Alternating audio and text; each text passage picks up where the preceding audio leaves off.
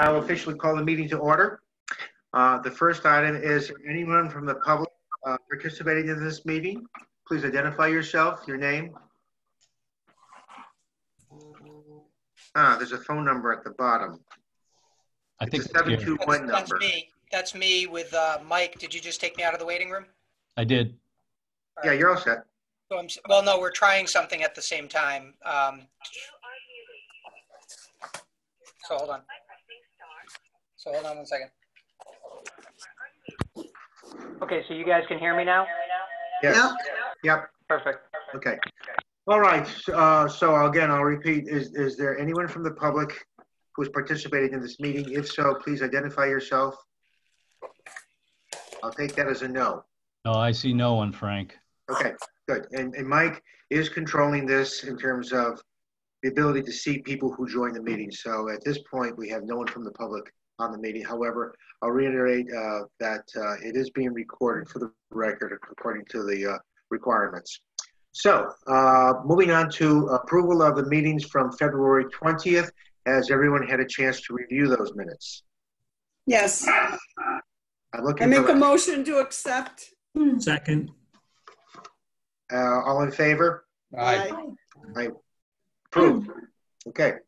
Moving on to the agents of record. You have to turn up first, Chris Monroe. So would you like to start that? I will. Good evening, everybody. In keeping with the information that I had distributed, there were three things that I wanted to talk about tonight. One centers upon the year-to-date performance analysis. The second is comments around the July 1st renewal exercise. And then lastly, I want to share with everybody some work that's been done on what I would call our RX carve-out consideration. Yes. As I start to go through some of this information, certainly feel free to stop me and throw out any questions that you might have.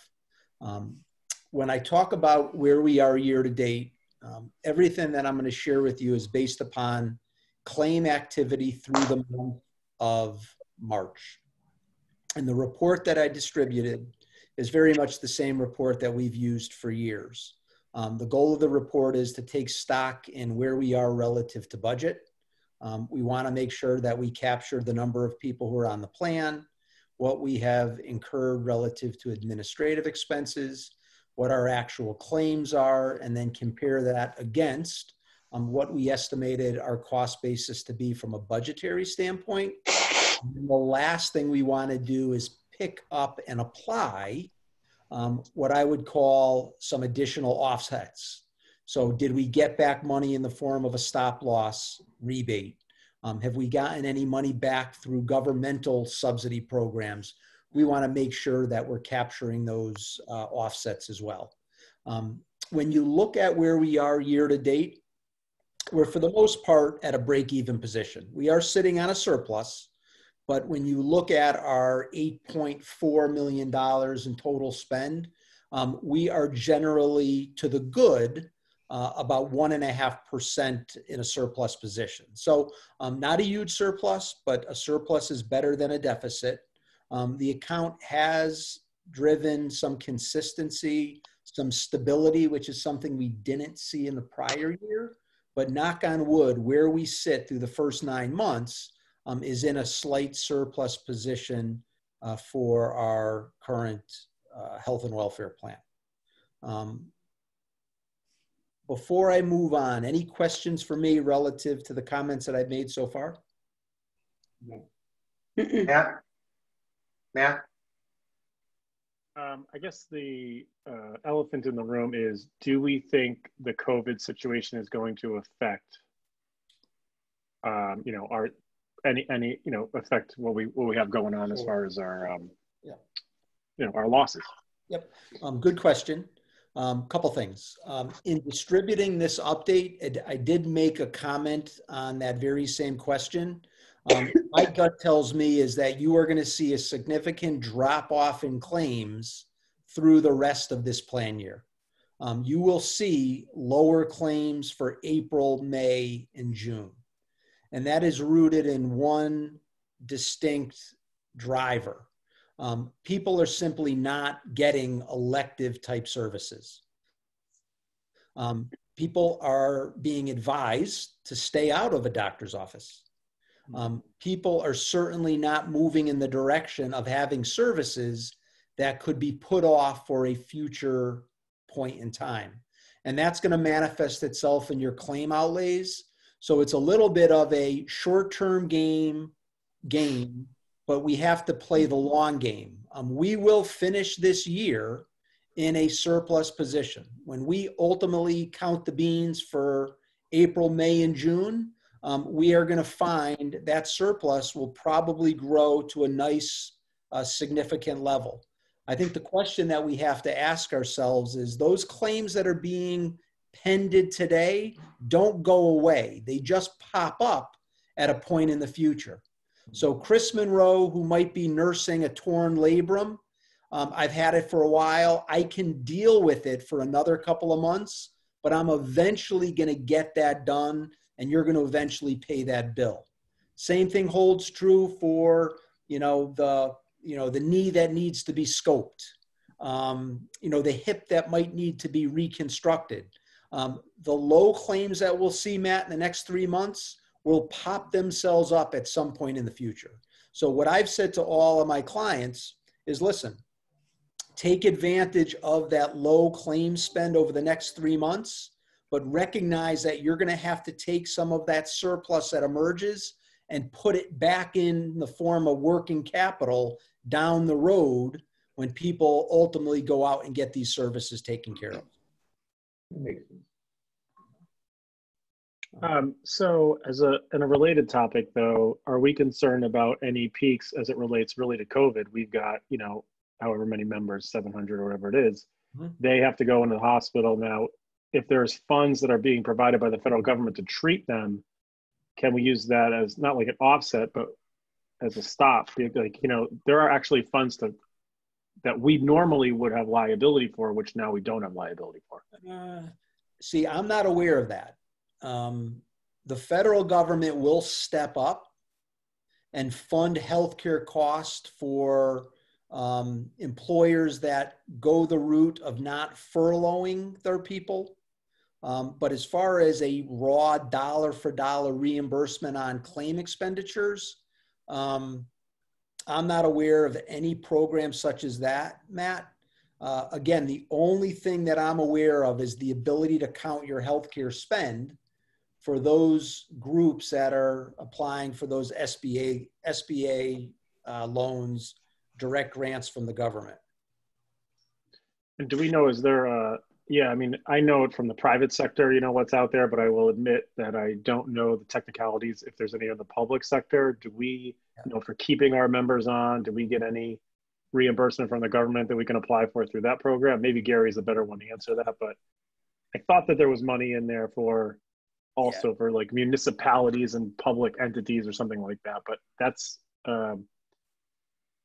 beyond my knowledge. I was looking at statistics in Connecticut, 80% of the cases are over age 70. So for relative to town employees, that's going to be a knockout. That's not be an issue. And there's only 42 cases in Weathersfield. I don't know how many deaths. And again, I don't know how many. Only 3 in Weathersfield. 3 cases? 3 deaths. Oh, 3 deaths. Okay. And I don't know that they were town employees or not, but I'd say the incidence of COVID-related deaths amongst town employees would be extremely low. Yeah, in terms of the insurance side of things, we're waiting for some guidance from the federal government. There's nothing that I'm aware of, Chris or Councilor Forrest. And Stephanie, I don't know if you've heard anything that would necessarily absorb some of that cost for us. There was talk at one point, but I don't know on the municipal side if anything's actually come to fruition. Yeah. I'd love it if there was. Stephanie. I have not heard of anything as of yet. If we were to keep people on insurance, if we would get any type of a rebate or any refund, I haven't heard anything like that yet. Do we have any information about the emergency services, police, volunteer fire, EMTs in town? Are they being monitored with regular checkups? Not checkups. There are procedures in place. There are procedures in place where they are having their temperature taken before the police, before they enter into their shift. We have had some police officers get exposed. We have had some quarantine. There is a recommendation from the CDC that they can actually, emergency responders can come back earlier than the first announced 14-day quarantine. So we're able to get those police officers, as long as they're not showing any signs of COVID, we're able to get them back faster. But you still don't have the capacity to test them. No. You don't have the No. capacity to test them before they come back? No. Okay. As of 8 o'clock tomorrow night, the governor said that all citizens have to wear masks when they go into a store. All store employees have to wear masks. Whose responsibility is that to monitor that? The stores themselves, or will the police be involved in that action? Right now, the idea is that enforcement agents, I'll say, because we have, I know our fire marshal has been very proactive. So it's enforcement agencies that have the ability to close those types of businesses down anyway. So I can't say for sure that police officers are going to be going out in and out of a lot of these businesses and saying, hey, you're not following the procedures. It's more incidental, or if they get the phone call. The reality is our force is not large enough to handle the volume of these types of calls to necessarily do it. So they do become incidental to activities versus a proactive program. Okay. But I can say that we've had a number of businesses currently that weren't following the previous executive order in terms of one lane direction, in terms of going up and down aisles, or spacing people 6 feet apart at registers, or the protective shields going up, and they've been closed down until they've complied. But again, it's more incidental than it is necessarily a proactive approach. There was no solution to that, Gary. I just wanted to get a sense for it. Yeah, no, it's a fair question to ask, and if I can, I don't want to take you sideways too far, but we did have our EOC. We have a weekly EOC meeting with all emergency response personnel on staff and essential leaders of essential staff there. We are working on our own internal procedures in terms of masks and protective equipment within the building. We are on a smaller staffing rotation here, so we have a number of telecommuters on any given week. And so we're doing our best to protect the employees and to reduce any insurance related or health insurance related costs associated. Obviously protecting the interests of the employee too. Matt, did that answer your questions from Chris, as well as the other questions before we move on with Chris? Yes, thank you. Chris, want to continue? Sure. The message, relative to this year, again, is pretty clear. We're going to finish up, in my estimation, in a strong position, but we have to keep our powder dry for early in the new year when some of those claims come back online. When you look at the rest of the report, again, one of the things that always pops up is what's driving your spend. And folks, it always comes down to large claims. The person who's going out and picking up the couple scripts a year, person has an office visit or two, that's the person that we don't lie awake at night worrying about. The people that generate substantial claims seem to drive the vast majority of our spend. And if you were to ask me to illustrate it, I'd give you one simple statistic. We have around 1,400 people on the plan. When you look at where our claims are being spent, 27 people have generated 41% of our claims. So 27 out of that 1,400 total membership contributed to 41% of our claims. So a year rises and falls when it comes to large claim activity. The concern with the Wethersfield is we're not a bunch of 22-year-olds running around. We've got some people that, based upon their age, have some health challenges. and the population is a stable one. You know, you're not seeing a lot of turnover. So the population each and every year just simply ages. And as a result of that, with age comes higher concerns from a clinical standpoint. So that's, again, something that I would always point out. We always have to be mindful of it. This year is no different than prior years. We're going to have those 35 or so people that generate claims in excess of 50,000. If you look at where we're trending with more outlay in terms of aggregate dollars than was the case last year. Last year, we spent 3.7 in large claims. This year, through 9 months, we're already at 3.3. So it'll be, quote unquote, a problematic year from our large claim standpoint. The saving grace is all the other people have performed well. When you meld the two together, the end result's still going to be a year where we end up in a surplus position. You know, but that's where we are relative to our plan year. I think Matt's question allowed us to kind of drill down on the impact of COVID. Normally with claims coming down on a regular trajectory, that would generally have an impact on our renewal. I think my counsel to the town is we're sitting at around a 13.5% estimated increase for July. We're going to see, again, good results in April, May, June.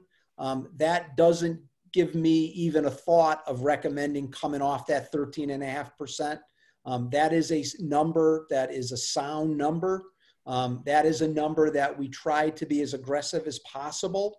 So even with our fortunes improving artificially over the next couple of months, I'm still reinforcing the fact that the numbers that we put on the table for July should stay in place, and there should be no attempt to drive those numbers down and result of the fact that we're going to see lower claim spend over the next 3 months.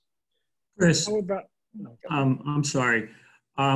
Just, do you get a sense from, or is there any sense that the hospitals, I know a lot of them are really kind of, I won't say struggling, but, you know, because they have had to defer a lot of these voluntary surgeries. Is there a chance that they may start them earlier, like in June or end of May, and then we'd still get hit with it? Yeah, have a sense of that? It's a mixed bag, Tom. Like in personal disclosure, my wife's a nurse at St. Francis. She's in their day surgical suite. They have not stopped doing electives. So it's not a hospital decision to say, we don't want to do this. They just have patients who have raised their hand and said, there's no way I'm going in there until this thing passes. So are the hospitals, some have taken the hard line and said, no, we are suspending elective surgery. Some haven't. You just don't have the volume of patients at this point. Again, it becomes a little bit of speculation. I've had some people who've said those services won't come back. That person will live with that torn meniscus. That person will not venture back into a hospital setting because of the fear of infection rates and things along the lines of what we're seeing today. I don't know if I buy that with 100% certainty. I think it just becomes a delayed mechanism. So yeah, these hospitals will certainly want to gear that back up, Tom, and they'll gear it up quickly. But is gearing it back up August? Is it September? I think it all depends on the whole proverbial, do they flatten this curve, and do they feel confident that the worst part is behind us? You know, once we get to that point, these services get geared back up in a New York minute, and these hospitals and outpatient surgical centers are going to do everything they can to make up for that lost revenue. Yes, they will. Matt, you look like you were contemplating something. I'm always contemplating something. From a budgetary point of view, the 13% ends up to be a dollar figure when we look at fiscal year 2020, 2021. But if we're going to end up this year in a bit of a surplus, I think that does that surplus end up going to our fund balance bottom line? Or, you know, there's a question about how much do we need to sort of raise revenue, however you want to define that, raise revenue to be able to cover it next year. And that's a dollar figure, but can we take some of the surplus from this year, allocate it into next year, and then the council is going to have to weigh to fill the rest of that gap. But that's different than just allocating in our budget 13% increase or 13.5% increase. We get those dollars there from the town in fiscal year 2021. Is there a mechanism by which we can push over some of these excess funds if they end up to be that way and say, yes, we're still going to have that amount of dollars in the fund, but we're going to offset it a little bit with some of the surplus from this year. Does that make sense? Hopefully. I can address that for you, Matt. Thanks, Mike. Whatever we budget for medical gets contributed to the medical fund, which is separate from the general fund. And so the way we would accomplish what you're describing would simply be to estimate what we think our surplus would be in year one, and then figure out what our budget would be in year two to fully fund, and then reduce it by some amount that we, estimate the surplus from year one to be. The contribution into the separate fund, because it's not held in our fund balance. It's held in, I'm sorry, I forgot the name of the fund. Yep, it's a medical self-insurance fund. Okay. Yep. All right, so I guess for Gary, that's something to just consider if in fact the trending continues. Not that we're going to not fund it at Chris's level, but if there is a bump, it could help be an offset.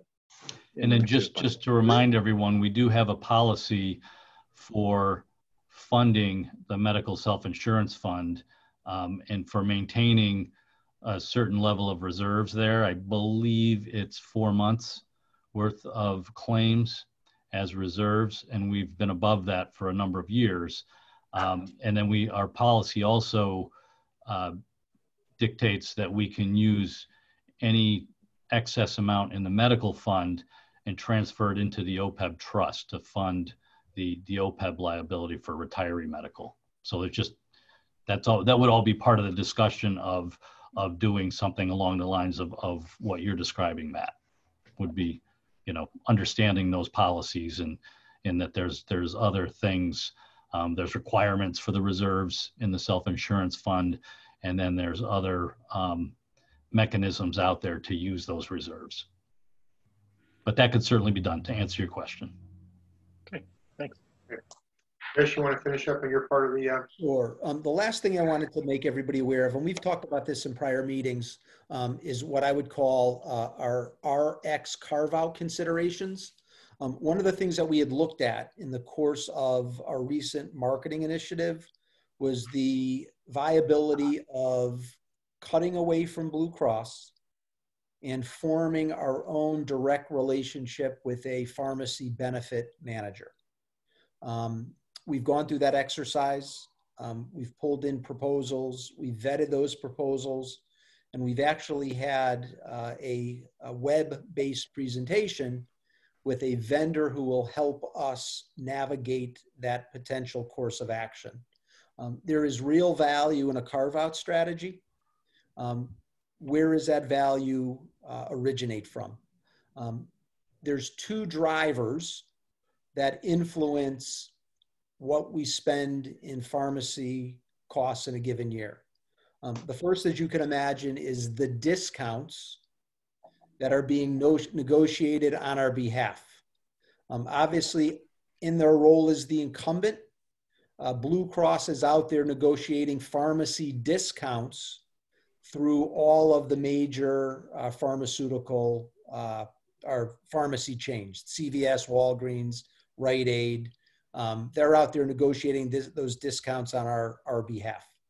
So that's one driver in potential savings. The other one is on what I would call rebate sharing.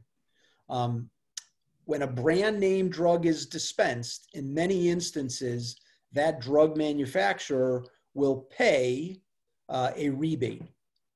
And there are instances where we get some of the rebates. This marketing exercise was aimed at trying to look at ways to get more of the rebate. So those are the two cost drivers. When we estimate what we think the savings will be, we're putting the savings in the range of $200,000 to $250,000 on an annual basis. Okay. That certainly got our attention. So we certainly went down the path of vetting various pharmacy benefit managers in order to realize that $250,000 savings. What we then also needed to look at was the potential disruption to our members. All of our benefits are bargained.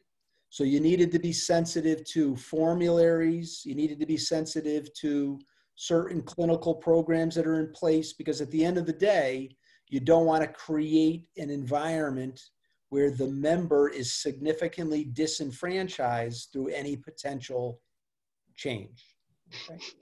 Okay? Where we are now is USI, in my capacity as your agent, have endorsed a move to Express Scripts. In that move, we would partner with a third party, a company called RX Benefits, to help us navigate that move. But based upon the 4 bids that we pulled in, we felt that the best by far was Express Scripts, insofar that they were driving a slight discount advantage over Blue Cross, but a significant advantage in the form of rebate sharing. When you combined all of those advantages, when you factor in some adjustments that Blue Cross will make on their admin fees if they lose the pharmacy, we still net out to that $200,000, $250,000 savings under Express Scripts. I think it also drives a level of transparency that we don't have today. We have struggled with getting Blue Cross to stay consistent in terms of sharing with us the terms of the contract and being on point as far as the financial ins and outs of our current arrangement. We get a better level of transparency through this arrangement. So from a financial standpoint, it became an easy endorsement on my end. Once we got to that point, we had to pivot and then look at what is the potential impact to our members. The last thing you want to do, again, is create disruption. In measuring disruption, we followed a very simple exercise. We got from Blue Cross what I would call a pricing file. That pricing file reflected every single drug that our members have used in the last 12 months. There were 21,000 drugs, or 21,000 scripts generated by Wethersfield members in that 12-month period. Out of that $21,000 number, 437 of those scripts would not be available through a move to Express Scripts. So we were, saying it another way, we had 98% of all scripts that Wethersfield enrollees are using today would be available in a move to Express Scripts. So it is not what I would call a disruptive migration. It is not disruptive at all when you're moving over 98% of your utilization from one formulary to another. So again, the goal was to try to make sure we satisfied, is there a financial benefit? Yes. Is there an impact to our unionized workforce? I think the answer is no. We are starting to bring the union into the discussion through a series of webinars where we are prepared to share with them that pricing file, share with them how we counted the beans, if you will, in order to make sure they are comfortable with the logic that went into measuring disruption, what we think is a minor adjustment relative to those 437 claims. And we think there is nothing but positives in this move to Express Scripts. Could I ask a question? When you indicate that that there are 98% of the formularies are available through Express Script, are there any particular, some of at some point, people may require drugs that, or some type of med that is really expensive. Mhm. And, you know, so what would happen in the event that, you know, that was the case? Would it be someone, when there's that 2%, does that mean that those drugs aren't covered at all, or that they would be paid as just basically out of network, what, you know, for lack of a better term, like you would for any other, you know, because there are some drugs that are costing people a couple of $1,000s a month, or would if it wasn't covered by the plan. Yep. So good question, Polly. Those 437 drugs, members would no longer be able to get those drugs. If they wanted them, they're paying out of pocket for those drugs. Oh, okay. There is always an appeal process. If that member's physician feels that they need access to those medications on a continued basis, they can always appeal it. I think it's important to kind of drill down on that 437. A good chunk of those drugs might be drugs that were filled once or twice. If you were to focus in on that 437, the one that would represent the greatest number of utilization is an asthma inhaler. And what Express Scripts would say is you're correct. You had 136 scripts filled for albuterol, which is a generic inhaler. We don't have albuterol. We have ProAir or Ventolin is our inhalers. Now, I'm not asthmatic, but my experience is that people view inhalers from a standpoint of an inhaler is an inhaler. So whether it's ProAir, Ventolin, or albuterol, I generally am somewhat agnostic to whatever inhaler I use. Now, if the physician feels differently, then the physician, again, always has the right to say, no, this is why I want somebody or my patient to have continued access to albuterol. So we tried to approach it, Polly, from a standpoint of making sure that those drugs that came off were not blockbusters, that weren't 500 scripts of one particular drug. I think we've covered that base, but again, therein lies why we want to have these webinars to say to the union, here are the drugs that come off. You know, so you can wrap your arms around the impact of what this means to you and your members. Okay. Chris, just for clarification, earlier you said there were 21,000 prescriptions that were honored? Scripts. Scripts, okay. And of those scripts, there were 21,000 drugs. No. So therefore, the 437 number is the number of scripts that wouldn't be honored, or the number of drugs that wouldn't be honored? Scripts. Okay, so 437 scripts could be much fewer drugs. If 100 people took the same drug for 12 months, that's 1,200 scripts. It's 40 drugs, Frank. So 40 drugs. Oh, okay. All right. Thank you. Yeah. Thank you. Thank you, Frank. Yeah. I'm not a mathematician, but I do hear well. 40 drugs come off. I thought, God, 437 drugs. Yeah, no, that's a lot. No. Okay, thanks. 40 drugs that were responsible for 437 scripts. Got it. Okay. And what I would say, Frank, is of the 40, about 25 of them had less than 10 scripts. Okay. So the real meat on the bone is 15 drugs that had 10 or more scripts generated in that 12-month period. That's certainly a much more chewable number. Right. Yeah. Okay. Yeah, and I can say, like you, Chris, I'm kind of, if he doesn't want me to take Lipitor, he wants me to take something else, I don't care. Doesn't matter to me. Yep. I also say that in the 12 years I've used Express Scripts as a retired military, their customer service is brilliant. it's unbelievable. I mean, even after they were purchased by Cigna, and I feared something would happen, not at all. They are A+ when it comes to service.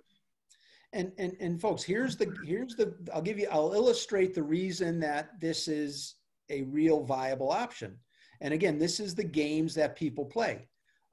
Blue Cross will say, I don't get this. You're getting 100% of the rebates from us. Why would you leave us? You're getting 100%. And that number has floated. They told me they think it could be 450,000. They then have come back and say, no, we think it's more like 300,000. Then they come back and say, nope, it's 550. So there's a lack of credibility in their ability to stand behind that number. But here's the problem that we have is they are going to give us 100% of the rebates.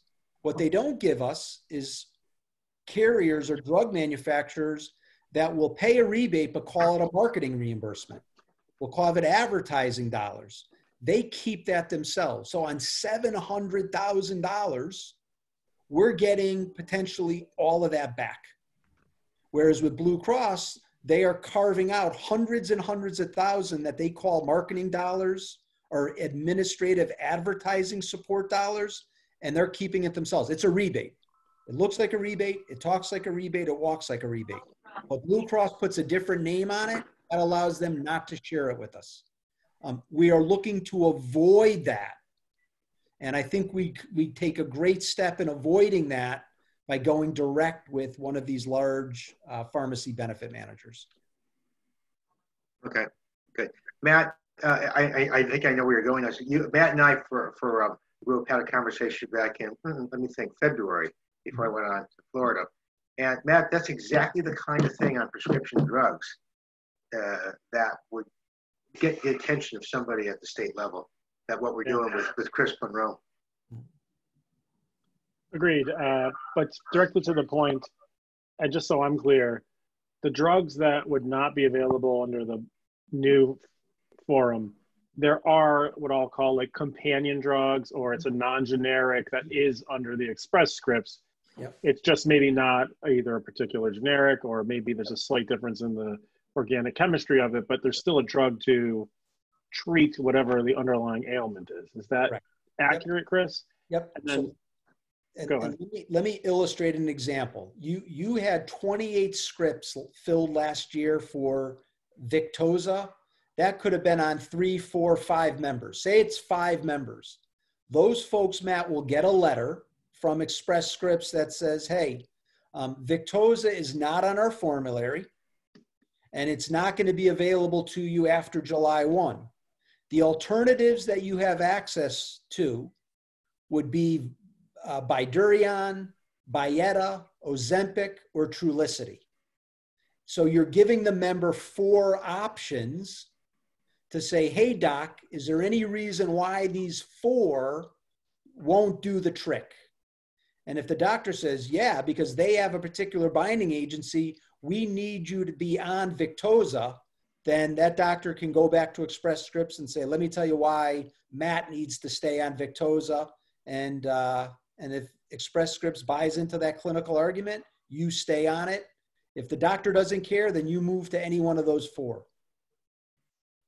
Then on the other side of the coin, I'm curious if, does Express Scripts have a set of drugs that Blue Cross Blue Shield doesn't? So you're also opening up a lot of windows as well. Because I guess I would think if we were on Express Scripts, Blue BCBS might say, come to us. We've got, all these. So is there the opposite side of that coin? There is. Now, it's impossible for me to measure because I measured it against what did our people actually use. But there were probably a couple instances in that last 12 months where somebody was prescribed the drug, they took it to that pharmacy counter, and that pharmacist said, I'm sorry, Matt, that's not on the Blue Cross formulary. You're going to need a different drug. And then your doctor had to come up with the different drugs. But you're right. There clearly might be some instances where a drug that was not under the Blue Cross formulary is now on the Express Script formulary, and the member can now get it. The other thing, and I'll say this to the unions in the webinar, Blue Cross takes drugs on and off the formulary each year as well. So it's not as if, hey, these formularies are cut in stone. There's always turnover on the formulary, but you know, from where I sit, 98% is a hell of a match. It's a hell of a match. And we're putting in place alternatives, and you're also putting in place the ability for a physician to appeal this if they so desire.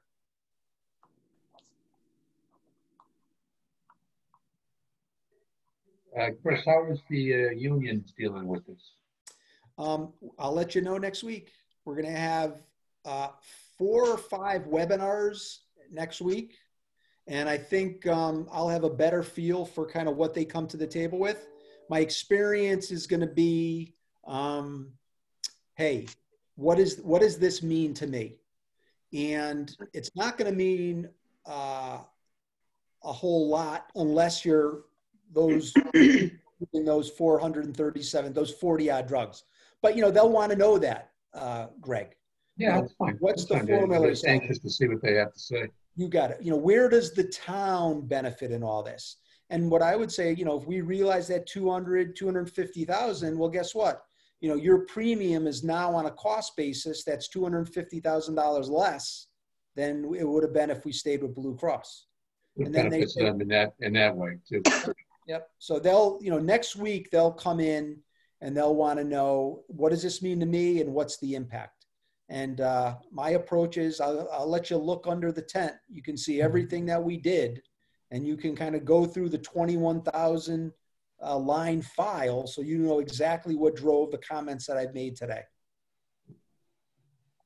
Thank you. Yep. All set, Chris? I'm all set, folks. Thank you.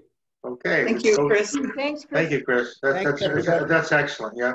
And let's see, where did Chris Borger move to? Where are you, Chris? There you are. You're right below Chris Monroe on the screen. Your Well, turn. hopefully that wasn't just symbolic, just electronic, right?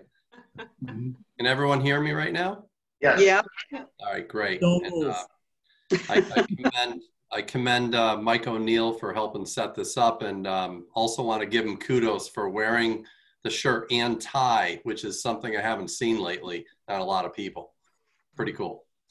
What I thought we would do is start with, you know, the agenda item, which is, you know, affecting all of us personally and professionally, and that's just the pandemic. Really, insurance and risk management considerations. We'll stay pretty high level at this point, and then we'll go and touch upon the 2 other agenda items. I will tag team with Ashley Rita, who you all know. Hi, everyone. There she is. I have to say it's really good to see some familiar faces and interact socially, so thank you. You're welcome. So Glad to have you. when it comes to just the, you know, the idea of this pandemic, like how does it relate to a municipality, whether it be a town and a school district? What USI has been doing, first off, we do have our own landing page, so we have a ton of information, but you know, municipalities are getting tons of information from legal advisors, benefits, property casualty, you know, just all over the place from their carriers and whatnot. So what we're doing right now is, number one, remaining on call, because questions are coming up, you know, by the hour. We're keeping track of the different types of questions that the towns and the school districts are asking. You know, things are changing. Like I've said, that some of the answers we're giving are perishable, meaning that, you know, statutes are changing, legislation's being put forth, as your chairman has just said too. So we're what we're doing is we're looking at the changing legislation. We're monitoring the executive orders that are here in Connecticut. As you, if you do, you'll notice that Governor Lamont has gone from A to Z. He is now on AA as of, I think it was yesterday.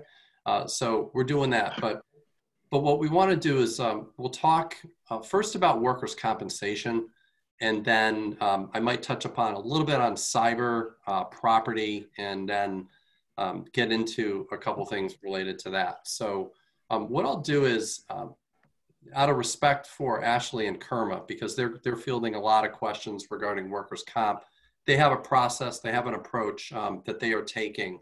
So Ashley, would you like to comment a little bit on that side? Absolutely, and thank you again. It's really great to see everyone and interact. You know, right now we are really monitoring everything that goes on, especially with our frontline workers, our police, our fire, our EMTs. KERMA has put up a coronavirus dedicated website that has a lot of frequently asked questions. As far as workers' compensation compensability goes, obviously we're going to wait and see what comes down through the state, through the governor, you know. Yeah. Does anyone have any specific questions right now as, you know, the workers' compensation? I just have something.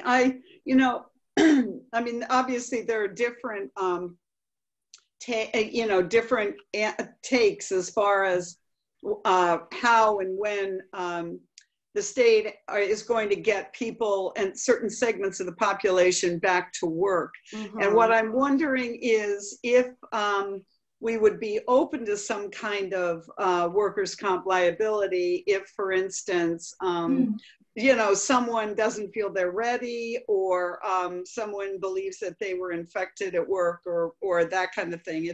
Has there been any concern about that? You know, as far as concern goes, and as Chris mentioned earlier, I mean, all of these questions and statements that we're making today, the shelf life on them is, you know, we'll see what tomorrow brings. But you know, we've really been taking all of that into consideration as far as you know, our pricing and our aggregate need goes. But you know, we do anticipate to see some things. Again, like I said, I mean, it's kind of too early to tell. It really, you know, depends on what comes down from the state insurance department. Yeah, Polly, to complement what Ashley said, so and it ties to one thing I mentioned about legislation. Around the country right now, there are two states, the state of Washington and the state of Kentucky, who actually modified their workers' compensation statute to get triggered for first responders who are exposed to COVID-19. But in the majority of other states, including Connecticut, the workers' compensation statute has not been like fundamentally changed. So there still needs to be an investigation of the circumstances. If you have an employee or say a volunteer firefighter or ambulance worker, there needs to be an investigation of the specific circumstances that led to them alleging that they've been either exposed or they've been confirmed positive after a test. So it's that classic case of ordinary illnesses such as flu and common cold. It's really tough to isolate exactly how they got it. But here in Connecticut, you know, especially with first responders and some other types of employees, which some people are even viewing public works employees as falling into a category. There are some special, and I'm going to answer that. I'm going to follow up to part of your question. There are special claims teams. I know KERMA has the head of their claims unit, Mike Wampold, who is looking at each case and being sensitive to those. But what we're also doing, we've done an investigation on some of the coverage language in some ancillary policies, which are generally called accident sickness or accident and health policies, which can supplement workers' comp benefits for volunteer firefighters and ambulance workers. So really, you know, the big question is, and Chris, thank you so much for bringing up the legislation. As far as workers' compensation goes, and you know, everyone working remote, for the first responders, it's a little bit more clear cut as far as KERMA's coverage goes. And I'll send this information through to Mike and Frank, and you know, they can share with everyone as needed. But like I said, KERMA has a website designed specifically for this current situation that answers a lot of questions. But you know, for generally speaking, a real world example, you know, those employees or volunteers who have contracted COVID-19, where they are first responders, and it can be, you know, identified where they may or may not have contracted the disease. Again, every claim situation is unique and dependent upon the circumstances, but generally speaking, workers' compensation should apply for those emergency workers. What's going to happen as things change and go into the future as far as, you know, those non-frontline employees, it remains to be seen. But even, you know, volunteer firefighters and ambulance personnel are eligible to receive, you know, some benefits from the KRMA program. And like Chris said, we do have our accidental death and dismemberment policy in place. It's for our volunteer firefighters, but it also covers paid fire also. Polly, so a quick follow-up on part of your question. And Stephanie, I think you're still on the line. I think you're muted at the moment. But have you had any situations within the past couple of weeks where employees who are not first responders came out and maybe went to the supervisor and said, you know what, I'm just not comfortable working. I'm staying home. Have you had that situation? Because it doesn't technically fall under the workers' comp system, but it absolutely is. It's risk management, it's employee benefits, it's human resources. So kind of curious, not to put you on the spot, but just wonder if you've had any so far. We actually have. And what we have advised those employees, if you are uncomfortable coming to work, if there's an opportunity to work from home, there is that opportunity. In some cases, there is not an opportunity to work from home. And of course, employees can use any accumulated vacation earned personal time. And a couple of other comments I wanted to make is we have had some of our first responders get exposed. We've actually had one who's been exposed 3 times.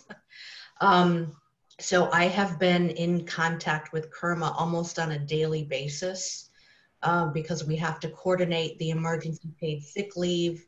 And then if they are able to prove that they were exposed by someone and if they're testing positive, there is some compensatory issues there. So it's a coordinated effort between the emergency paid sick leave that we have and then workers' comp also. But I've been in communication with KRMA, I would say every other day, at least, if not every day. So we're keeping a very close eye on this, and especially our first responders who are, who may have been exposed. Yeah, thank you, Stephanie. And obviously this goes without saying, if you have any questions or concerns, I'm available. Our claims team is available. Our executive team is available. The USI team is available. Whatever you guys need, you know, we want to do the best we can to support you through this. Thank you. Thank you. Thank you. And I want to thank all of the first responders in your community too, and you know, all of those people who are working at Stop and Shop and the hospitals. You know, it's some recognition and gratitude is definitely deserved, I think. Definitely. Chris? Gary, do you have a question? I was just going to make a joke to Ashley's comment. If you have any questions or concerns, I think it's safe to say that Stephanie and Mike and I have a lot lot Yes. Hi, Gary. I think Stephanie hasn't slept since March 13th. So it's been an ongoing issue, one right after another here. So. Yeah. Well, you guys are really doing a great job. Yeah. You know, and the I just want you to know the town and the town staff that I've communicated with have done a great job of getting back and you know, doing the best they can. So you know, from the point of view of being on the outside, I really truly appreciate what they're doing, and I know it's hard work. So please pass that along. We have an awesome group of employees that are very dedicated, truly. And some of them, it's easier to come to work rather than stay at home, which is a positive. Yeah, I was just going to ask that. Everybody's doing fabulous and very committed to making sure that we can still, you know, give some support to the citizens. Right. Everybody's very concerned about being able to provide support to the citizens, and everybody's working together, you know, make sure their department's covered. And I think it's great. We have some awesome employees that have been going above and beyond. Polly, and I thank you for noticing that, because I think a lot of people are confused with the fact that town hall and town buildings are closed, but we're actually still open for business. And when you look at our volume of permits and just people processing through the town clerk's office, assessor, tax office, we're actually the same volume, if not higher. The only difference is we're doing it in a unique way that we've never done before. We're using online, we're using email, we're using phone. So, you know, I think people are a little bit confused, like, well, you're not working. Actually, we're working harder. Yeah. Using different tools in different ways and still providing the same level of service. We're just not as visible or as accessible in the public's mind because they're used to just walking in. Right. And, you know, to Stephanie's point, I can't say enough about the cross collaborations that are going on. Unions get a lot of bad rap. The reality is we sat down with them early and explained this is a unique situation, and everybody's kind of, I mean, there's always a push, but everyone's kind of come together with a realization that we have to work together to get through this. And there's been a lot of flexibility, which I think has been, speaks volume about the workforce that we do have. Sorry. Yeah. And also, I appreciate the fact that the meetings have gone well.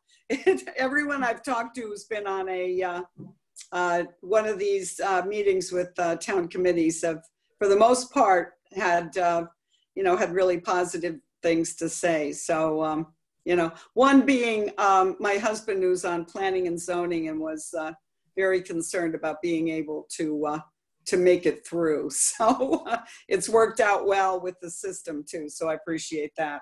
You know, I said to Chris Wardrop earlier, he and I were on the call, as all of you or most of you know, I came from the commercial world, and I have such a great appreciation for local government and what the community does, and, you know, to pull together and everyone, the police, the first responders, public works, I really have a greater respect and admiration for all that you do. So again, thank you.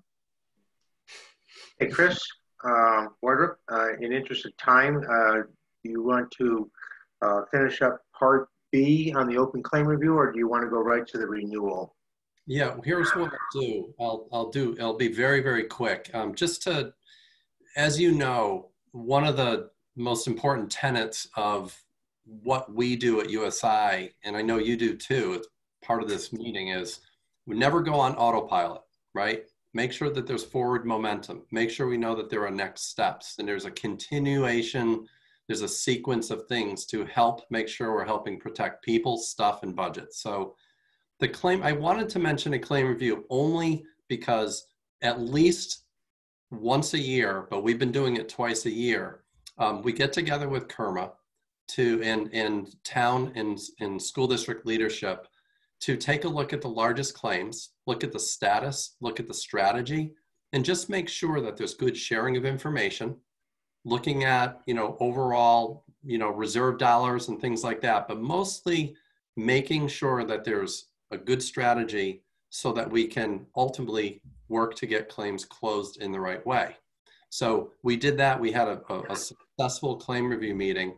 And when we did that, and this ties to that quarterly loss review or loss summary, for the current year, I would just simply say that both on the workers' compensation side, as well as on the liability, auto, and property side, in both areas, if you look at total incurred dollars, so this is open and closed dollars, things are looking pretty good. You're in a good place right now.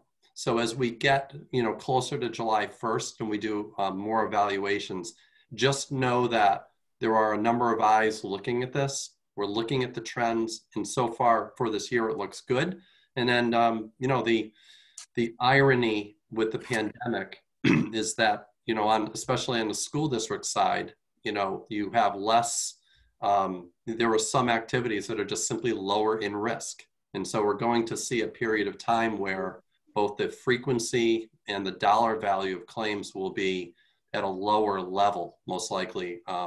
But, you know, again, we want to be careful about that. So that would be. But I'm sorry, Chris, to interrupt, but on the flip side of that, I've been having a lot of conversations, obviously, with a lot of towns and local public agencies across the state. You know, we do anticipate to see sort of a decrease of claim trends on the BOE side, simply because there isn't that physical interaction.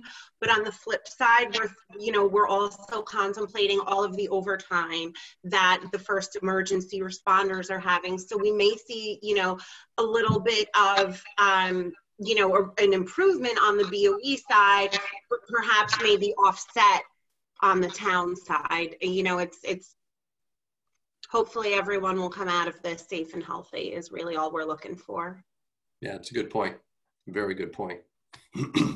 So any questions on either, you know, the first or second agenda item before we go into the fiscal year 21 renewal update? No, proceed. No. All right, thank you.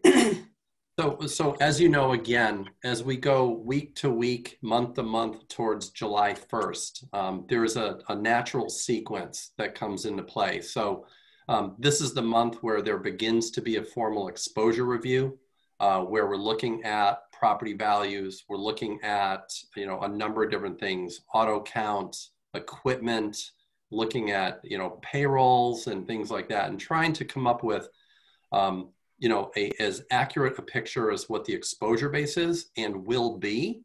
And so that's something that's going on right now. But probably the most important part is how does the, you know, how do things look with the renewal at this point in time as we get closer in terms of rates and that type of a thing. So I'll turn it again over to Ashley in our well-orchestrated plan here.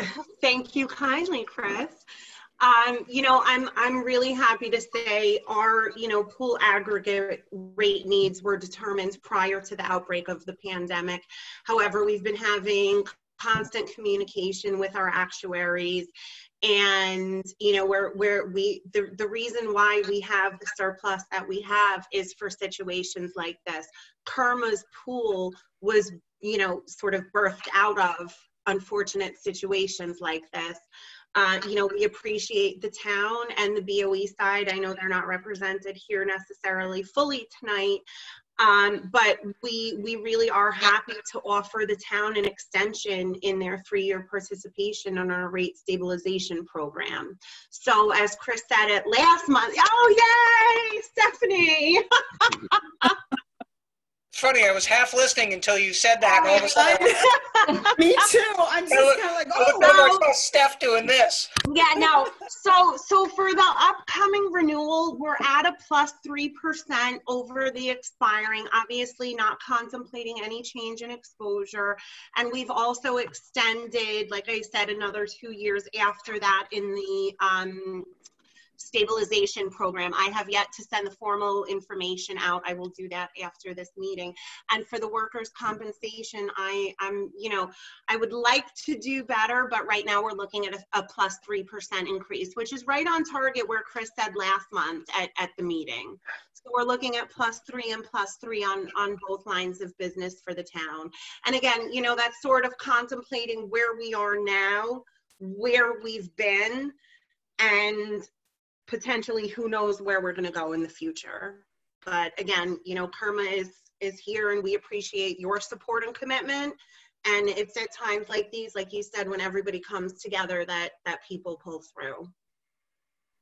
Yeah, one of the, Mike O'Neill and I had talked within the last few days. And one of the things that we do at this point, like first off, USI, we have a kind of like a pretty decent view, both in Connecticut, regionally, and across the country at what's happening with the various types of carriers and reinsurers that work with municipalities.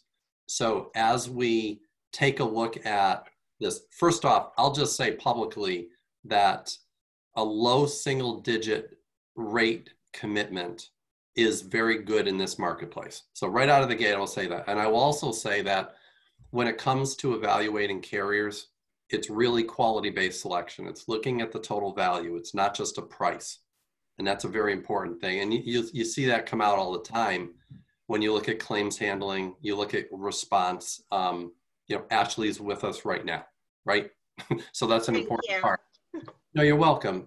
But it's also incumbent on us to take a look and make sure to kind of bulletproof, ask the tough questions. How are the reinsurers doing? How is KERMA doing financially? And so what we'll do at USI and with our team, we take a look at, loss ratios, look at the latest totals, and then kind of take a look and say, okay, how does +3 look? But also look down the road. Right now, and like I just did a speaking engagement with an association, and we were talking about current market conditions in the insurance world, but also what's happening for July 1st, 2020, and what do we think might happen down the road past that? Because some of the carriers who work with Connecticut municipalities also work with the private sector. The private sector is currently getting pounded because of no economic activity. That means that some of the carriers are going to feel that impact in the third and fourth quarter and going into next calendar year. And we also have some legislators who are pushing to see carriers expand their coverage or have coverage grants on a retroactive basis. So there is so much going on every day that just know that we're very, very serious with the type of review we do here. But I'll just reiterate that I don't think KERMA has gone on autopilot whatsoever, and I love that. But I think we'll continue to work closely with KERMA on behalf of the town and the school district. Any questions? Nope. Yeah. Sounds good. Thank you very much. Thank you all. Thank you. Thanks, Ashley. For, Hold on. Oh, wait. Okay. Matt, do you have a question? Yeah, just the 3%, is that the 3% above where we are right now and then hold that 3% for 3 years, or is it a cumulative? So I'm really glad that you brought that up. On the workers' compensation side, coming into this year's renewal, we've since changed our filing. So our audits are now premium neutral. So what we're going to do going into the 2021 term is take +3% off of the most recent audit and automatically roll the renewal. We've already had our actuaries look at it. The state has approved it. So it takes a little bit of pressure off of our municipalities. So we're still gathering the renewal information and we still need to go through the audit process. But at renewal time, I'm not going to ask Stephanie to provide me with every payroll by class code. We're just going to take the most recent audit, increase everything by 3%, and then not adjust it at the end of the policy period. So basically, we're collecting what we're anticipating up front, and then there's going to be no adjustment on the back end. So we'll keep all the dollars in the same fiscal year. Councilor, yeah, sorry. Thank you. To complement that, the LAP policy has, and it's pretty unique in the marketplace today, there's a multi-year rate cap provision as part of the budget stabilization agreement.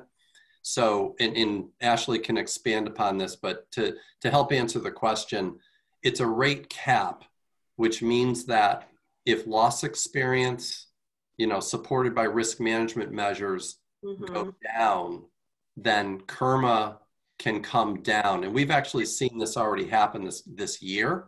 Yeah. On the workers' compensation side, however, that will be an annual review. There's not a multi-year option. And it's in part, and Ashley can complement what I'll say here because I'm sure I'll miss something. The environment in terms of statutory benefits, it's difficult to know a year from now if there will be further expansion of, say, a cancer presumption or something of that nature. Obviously, PTSD was, that was something with mental claims for certain classes of employees that got expanded this year. So workers' comp will be a year to year, but, again, a lot of the work behind the scenes with risk management practices are designed to work to get the dollars. And thank you, Chris, for bringing up risk management, because that's one of the reasons, you know, why we're willing to extend the participation. So Wethersfield is actually entering their last year of their current 3-year agreement. But again, given the commitment, the risk management efforts, the cohesiveness of everyone involved, we want to keep you in this program. You're valuable to the pool. You're important to us. You are doing all of the right things. And, you know, we appreciate that. And, you know, we're willing to be there for you in the long haul. And like Chris said, the maximum increases, so it would be 3% over the expiring year's premium, not contemplating any change in exposure. So if you end up buying, you know, 5 new fire trucks, that's going to change things a little bit. But for the most part, you know, you're not looking at more than a plus 6% increase over the next 3 years. So if I'm doing budgeting guidance though, so in the premiums for the next fiscal year, I would anticipate being 3% more? Off of the expiring premium, correct. Yep. And then is that a hold for 3 years, or is that then another 3% in the second fiscal year? So it's potentially another 3% in the next 2 years. But like Chris said, we reevaluate the losses. That's a maximum cap. That's not a guarantee. If you've implemented some sort of new risk management process and, you know, we're seeing the results immediately and I can improve upon that number, I absolutely will. I absolutely will. So it's a maximum cap. It's not necessarily what you're going to get. It's the worst possible increase. Understood. And then it's the third, and then the third year is the same thing, another possible 3%, but it's a 3% cap. Over the prior year. So we would do 2021 off of 1920, and then, so it's off of the prior year, but yes. So if things didn't go well, we had some bad experience in claims and so forth, it could be a 9% increase over 3 years. Could be. Or maybe more because it's cumulative, so it'd be 3%, but then another 3% on top of the 3%. Unless there's a substantial change in exposure, and Mike, I know that you can speak to this, and Chris as well. You know, we've been in the program for a few years, or at least a couple of years, and there hasn't been any major change in exposure that has drastically altered the premium. So really what you are looking at for budgeting purposes, I would say, you know, do 3% over your current in-force premium, and that'll be for the next 3 years, at least on the liability side as part of the rate stabilization program. And I'm guessing that also comes with I think if we've got a very good claims record over the year, or the pool has a very good claims record over the year, there's actually a rebate that occurs. Is that still in place, I think? That is correct. Okay. We have our member equity distribution program. It's Thank been you in for place the technical for, language. I want to say about 10 years. And I think out of those 10 years, we've made distributions for 9 of those. So basically, KRMA obviously is a non-for-profit organization. So, you know, we keep our surplus in order to protect you and the rest of Connecticut in situations like this. But also, you know, when we do finish the year and it's a good year and we have extra money, we do return it to the pool. So I can't guarantee you that you're going to get that this coming year, but there is a member equity distribution program, yes. And is that done on a fiscal year basis or a calendar year basis? I believe our board votes on it at the end of December, so the end of the calendar year, and then we notify our members who renew with us whether or not it's happening. We usually deliver checks like July or August. Yeah, I think so for this year, we would know already if we're getting a rebate in July or August from the previous year. So it's actually a 3-year process that it goes by, you have to be a KERMA member for 1 year in order to qualify for the distribution. Then the second year is the year that, you know, your experience and your return is based on, and then you have to be a KERMA member for that 3rd year to actually receive the return from the prior year. So we actually do not know at this point what the equity distribution is going to be. We've qualified for all that because we've been around for 3 years at least. Oh, absolutely. So, Absolutely. and this is the end of our policy year. So we should be expecting, we should know what, can you let us know what the rebate's going to be on this, I guess? I don't know if there is definitely going to be a rebate or not. Again, that's the decision. It goes from KERMA's executive team up to our board of directors. Our board of directors votes on it. So KERMA makes a recommendation as to whether or not we have the financials to make the return. Our board of selectmen, you know, approves whether or not they agree with it, and then we make the return. So I have not heard that there will or will not be a member equity distribution this year. I don't know if the board has made a decision on it or not, but I promise as soon as we know, we will be letting everyone else know. Okay, would that not have happened in December though, as per your recent guidance?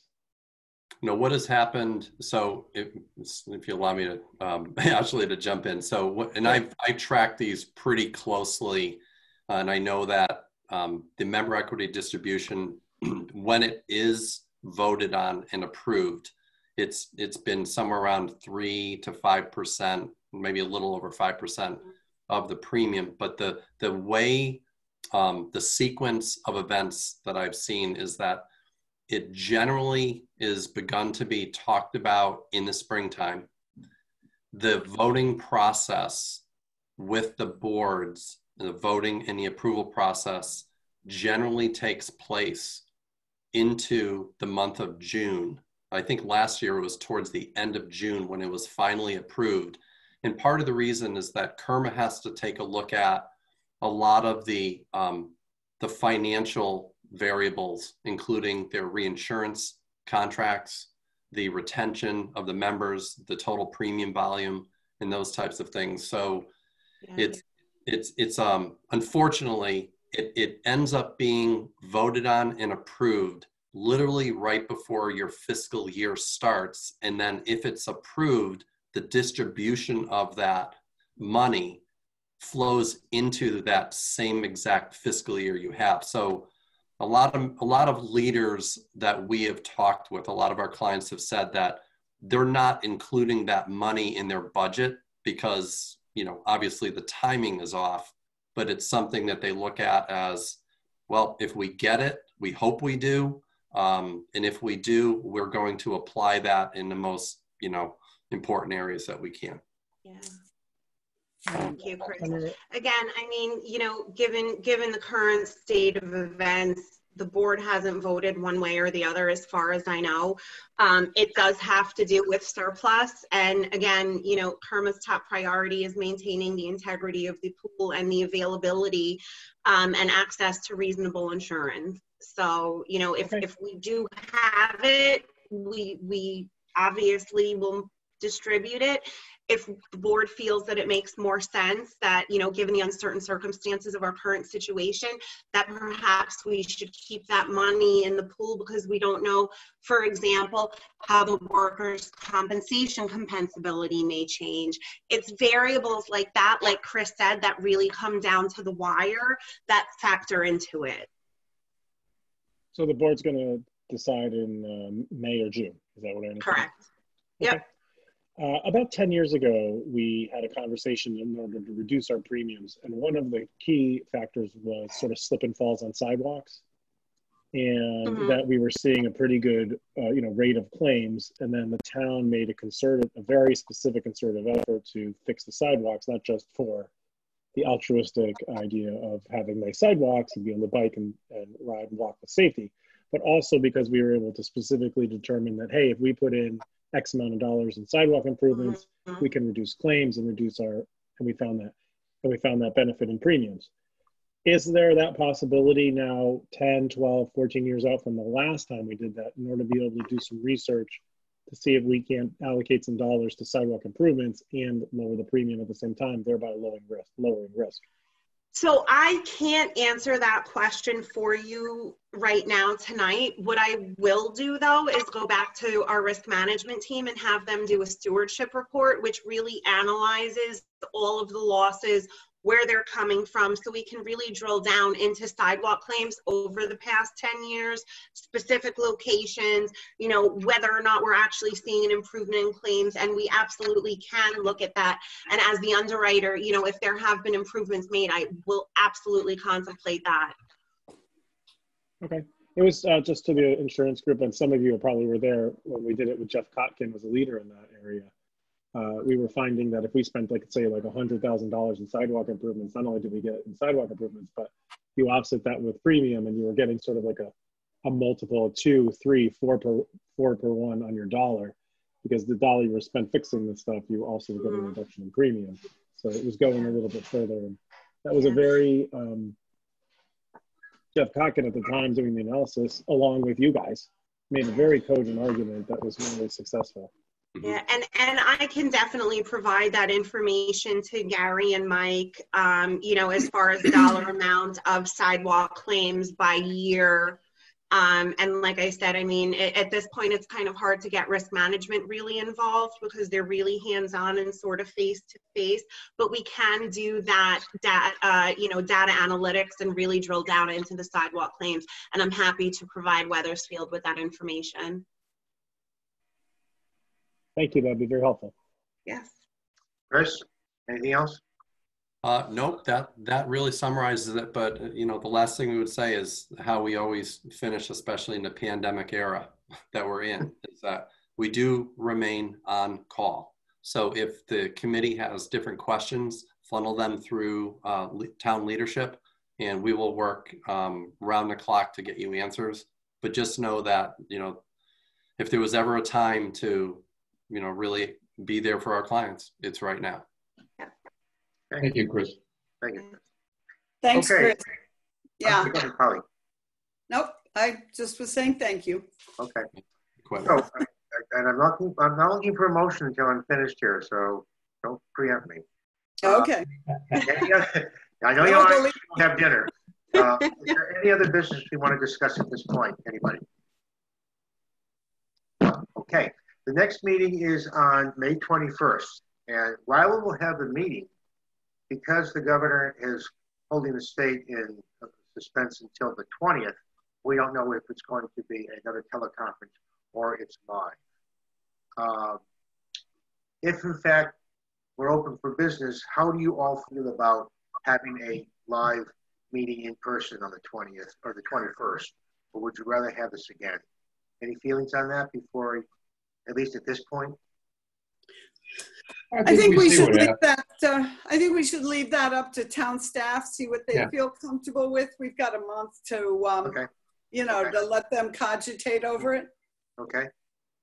I would agree. Yeah, Gary. Okay. Yeah, you're assuming I'm going to let you in the building. Yeah. See, that's it.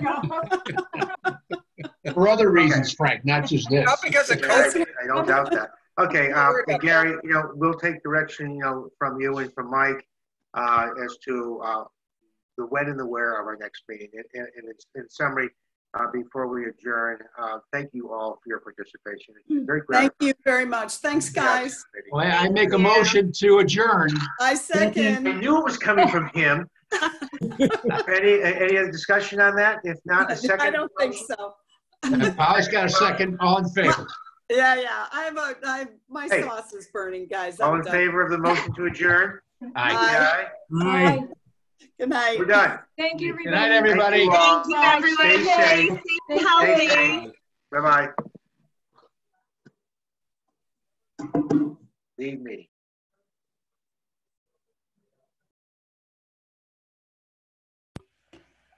Just quickly. Hold on. Yep. Oh no, it's all good stuff.